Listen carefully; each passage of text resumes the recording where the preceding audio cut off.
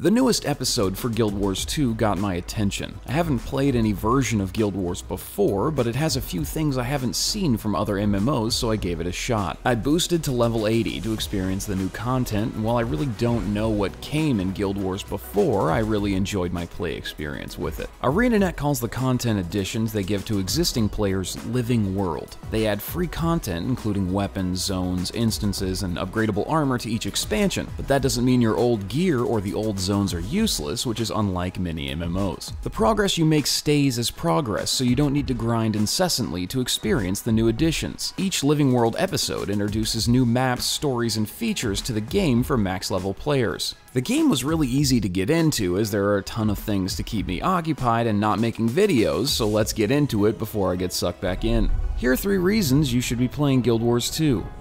Number 1. Episodes.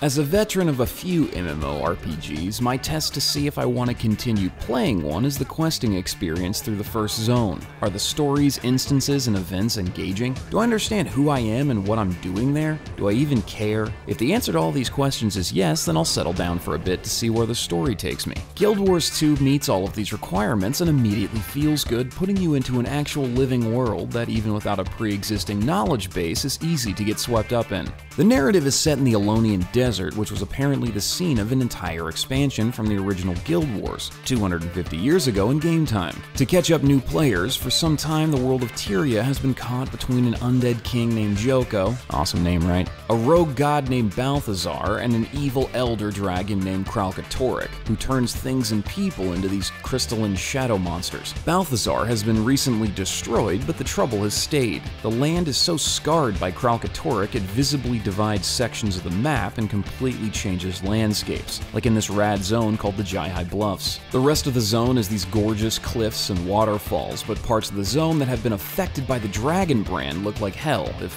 hell was made of purple crystal.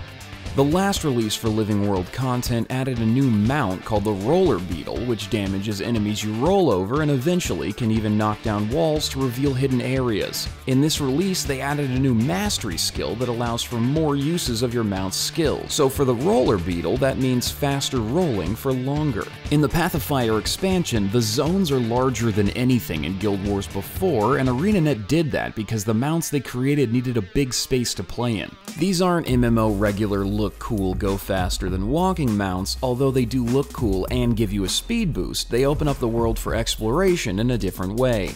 Each of the 6 new mounts released within Path of Fire has a unique function and skill masteries, which can be upgraded by doing quests and puzzles specifically designed for each one. The Raptor mount jumps horizontally across large gaps, while the Springer, which is a frickin' big bunny, jumps vertically. Some of the zones have areas that can only be reached by utilizing each mount, and this makes the play experience feel kinda like a platformer, which I love. More than just helping you reach new areas, the mounts actually change the way you approach the world when you're riding one. If you see a mountain, you go, I can probably climb that, where in other MMOs you go, that's just a piece of scenery. Another unique thing to this Living World stuff is that it changes some instances based on what you've completed or done in the storyline. I haven't seen that before in other MMOs, so it seems like ArenaNet's all about unique game aspects. Number 2, more than just story. Each of the Living World episodes brings new content in the form of story progression for your characters and a bunch of features. Everything from raids and 5-player dungeons, which in Guild Wars 2 are called fractals, to new armor sets, legendary weapons, and I'm sure some other systems. And these updates are free for players who own the game. It's called Living World because the world of Guild Wars continually changes in each episode, so there's always something to do or experience that you haven't seen yet. For example, in episode 4 of Path of Fire, there's a new raid called Mithrite Gambit, in which you get to fight a genie. Actually, it's called a djinn, which I guess is just a bad genie. There's a new legendary weapon that I think is called Quequatl that covers the ground in a green mist and lets you summon a flying snake, and I want it. Along with episodes, there are also limited time festivals for holidays so you can get into the spirit of the season, and balance passes for previous content so everything stays nice and orderly. Number 3, it's easy to start. As I mentioned, I boosted to level 80 before starting to play. A free level boost is included with the Path of Fire expansion. Most MMOs are so far into themselves that starting from scratch is really hard due to complicated play or indecipherable maps and high gear requirements. Guild Wars has features that are made to ease you into the new world and get you started. Guides show you each point of interest on a map and talk you through why you're going there.